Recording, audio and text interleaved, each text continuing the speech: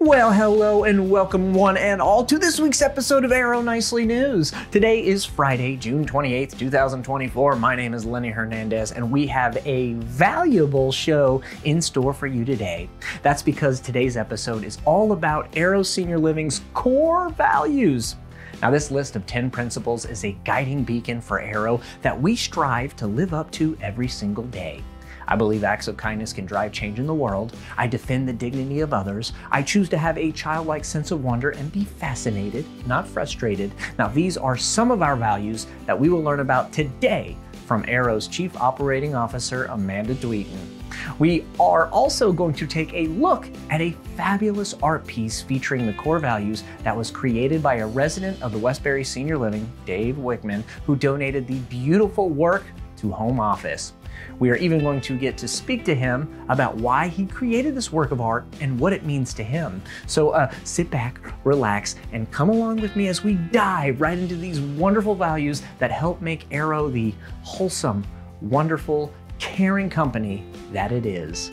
Welcome to Arrow Nicely News.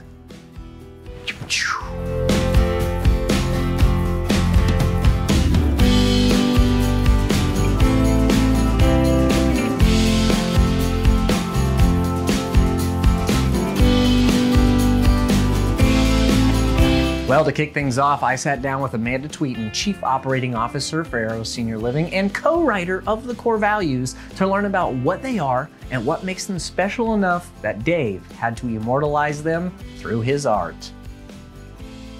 Well, hello, Amanda, and welcome, and thank you so much for being here. Hi, Lenny. Thank you for having me. It's a pleasure to be here today. I am so excited because we are talking all about the core values. Okay, so you are one of the co-writers on them, right? Yes, I wrote the core values many, many years ago. We're talking over a decade ago with the one and only Howard Simmons. And for those of you who don't know, Howard Simmons is the editor and archivist here at Arrow Senior Living, and he's been with us from the early days. What are they? Why do we have them? Why are they important? Well, one of the things that we learned when you're making a business is you should have core values for your business, and you should have business principles. So we sat down and we're like we have to, we're going to be a grown-up business. We're going to make some core values. And Howard and I literally wrote them in 15 minutes. We sat down one afternoon and we're like, we need to do this. We need to have these. And the reason it was so easy to write them is because so many of the core values that we have for our company were inspired or influenced us based off of people we had worked with in the past. And so it was very, very easy to write. And the core values have been with us since that time, over a decade ago, and they've only changed once. And it was a very important change that we made a few years back. And it was the core value that we consistently and firmly advocate for fairness. Yep, that was added, I think, 2020 or so. It's not really surprising that we had somebody just create this huge tapestry of them. I was surprised. The fact that it touched him enough that he would take 6 weeks to hand carve them. I started to tear up. I might have cried just a little bit because I wouldn't have imagined that. You'll notice my shirt. This is one of our employee uniforms. We've got a series of this shirt. So we've got one that says "Be kind" and one that says "Let's chuckle." And we're trying to embrace our core values on our uniform as well. Yeah. So that they're ever present and always with us. Because the power of a chuckle is my most favorite core value. Be kind is also, so I'm going to tell you two things. The very first core value that we have is acts of kindness drive change in the world. And when I'm giving my session, I normally talk about, of course, that whole concept of pay it forward. We're embracing that, and you want to be kind and nice to others. But there's another layer to this core value that I don't always think that people understand. And so it's important that our leaders get that being kind to others is important, but being kind to yourself is also important. So one of our foundational beliefs is I will take care of me for you and you take care of you for me. And so that self-care, the work-life balance, it's important for us to always keep that top of mind, to be kind to ourselves as well as to others. But my most favorite core value is the power of a chuckle.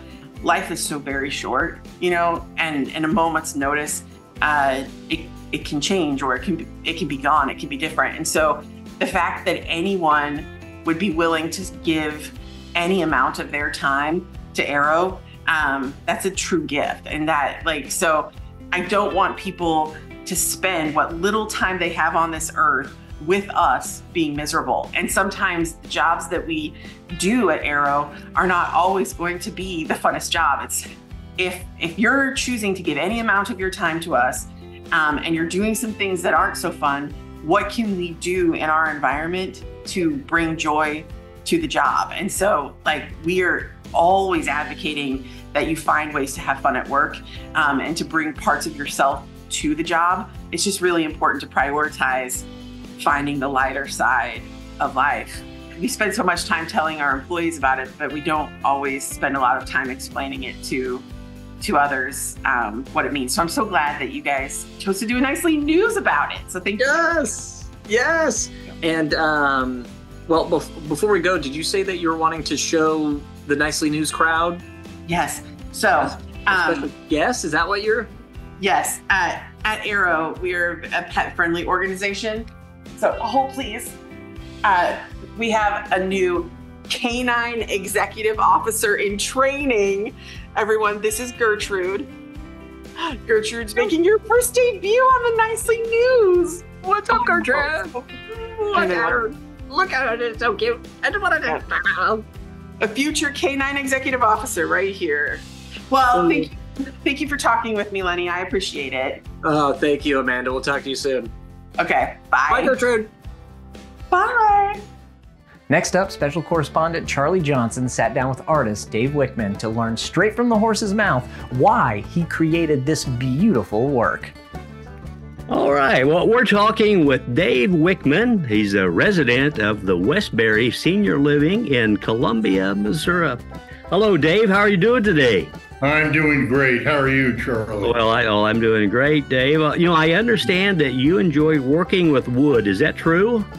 I have a passion for woodworking, for building things, for making things, and for the little bit of artwork that comes along with it. I've been doing this for about 50 years, and I've created in excess of 200 projects one way or another, and probably more that I have lost contact with. Yes, it's a passion. So I guess you're over 50 years old then. Would that be safe to say? I'm a youngster of 92 years old. Oh my goodness! Well, charging ahead. Well, good for you, Dave. So I have seen some photos of a beautiful large piece of art that features the Arrow core values. Can I ask you this, Dave? What inspired you to make that piece? Well, I'm a nosy person. And as I moved into the Westbury, I intend to spend the rest of my life in Westbury, and I wanted to have a better feel on where I'm going to spend the rest of my life and who's going to take care of me for those years. So I rooted around, finally found the Arrow app, figured out who you guys are, and you guys are the administering people. And so I went to your website. And the very first thing I found on the very first page in your website was a reference to your core values. I don't remember what the reference was, but it turned out it's the first line in your core value statement. I like that, and then I followed along to your core value statement, the entire thing. I read it a couple of times, and I thought, wow, these people are good. If they can really believe in this core value statement and really operate according to that, this is a good place to spend the rest of my life if they have these beliefs. So I decided, well, gee, we see it on the backs of our waiting people on black T-shirts. We see it on the backs of there, and that's about the only place we really see it. So I'd like to put it up in public, make a public statement as to how I felt about the statement. So since I do things of wood, well, I figured, well, I'll make some sort of a acclamation about this goal statement in wood. I wanted to carve in the core values with my little hand tools. This is all handwork. I want to carve in the values, but I also wanted to emphasize the big A logo with that is arrow. And I love that logo with the vine and the leaf, and then the arrow sticking right out of it. It fits. I think of wood as real people, almost. At any rate, this horrible piece of wood that was out in the rain, it knew it had found a home. I built earlier a workbench in the end of my bedroom. It kind of constricts things, but nevertheless, I like it. I like the smell of wood, and I like having a few wood chips around. So almost beside my bed in Westbury, I've got a workbench with all my funny little tools around it. So at any rate, my daughter and I brought this big piece of wood, estimated to weigh about 250 pounds at the time, soaking wet. We snuck it in the back door, literally snuck it in the back door, because I didn't know how you guys were going to take this. And it took probably 2 or 3 weeks just to sand that darn thing smooth before I could even start on anything. But we got it smooth, and then started laying out the letters, and then started carving. I used a hand tool, some of which came from my father, so I treasure them because I used probably 4, 5, or 6 little hand tools to carve all these letters into the wood, and that took weeks. It was sort of intimidating to start this thing because it's so long. I wish you guys had picked the shorter mission statement. But nevertheless, well, I did that, and first I have to use a hand tool to carve the letter into the wood. Then I use another tool to try to make a V image into the bottom of the letter and clean it off. And then I use a series of little bitty jeweler's files to clean up the sides of it and so forth. And then I go on to the next letter and do this time after time. At any rate, I went over with a magnifying glass and the little hand tool, which gave me a great magnification of each letter, and went over that and over that again to get the little fine pieces out of it. So it came out somewhat perfect, or my offering as to how perfect I could get it, and did that, and first thing you know, the thing is finished. Now, do I have this right? Now, you actually delivered this to the home office, is that right or not? And we loaded up on the old bus and came in with about an equal part of staff and residents, and we drove into St. Charles, into Newtown, and my gosh, they gave us a good reception. That the enthusiasm that we felt in the St. Charles office was over the top, and we found that with the various staff that were there, and they were very open, they were very enthusiastic. It was over the top. We got to meet your CEO, Stephanie, and we're impressed that such a young lady could put together such a far-reaching and energetic bunch of people as a team. Now then, I have one final question for you, Dave. Okay, are you ready for it? It's a tough one. We'll try. Okay, Dave, tell me, what is your favorite Aero core value? I solve problems, and my answer is always yes. That meets my personality. I love to face a problem or a situation that's difficult. If it's easy, I'll leave that for somebody else. I like the hard situations, and I love to overcome them. Very good. Well, again, thank you, Dave, and it's been a pleasure. And on behalf of Arrow, and thank you for what you've done. And there are a lot of people that are going to appreciate your work for a very long time. Well, thank you so much. Good talking to you, Charlie. Good to talk to you. I hope you have a great evening. I will, absolutely. All right. A huge thank you to Dave and to Amanda for talking with us today about Arrow's core values and, of course, his beautiful art. Arrow's core values are an invaluable part of what makes Arrow a special company. They make it a wonderful place to work, and they guide our communities to make them a safe and welcoming environment. I mean, they are not only a thoughtfully crafted set of principles, but a positive way of life for those who choose to utilize them. I believe acts of kindness can drive change in the world. I listen to understand. I consistently and firmly advocate for fairness. I defend the dignity of others. I choose to have a childlike sense of wonder and be fascinated, not frustrated. I solve problems, and my answer is always yes.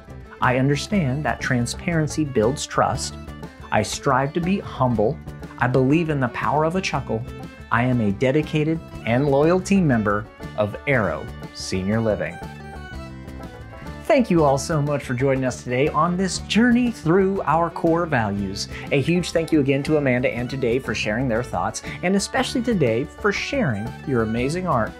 Well, everyone, it's time for us to say goodbye, but we will be back in 7 short days with more joyous and delightful stories from around Arrow's senior living communities. Well, until then, for Arrow Nicely News, I'm Lenny Hernandez. Have a wonderful weekend, an even better week, and we will see you all next Friday. And don't forget to like, subscribe, and share this video out. Boop, boop, boop. We'll see y'all next week.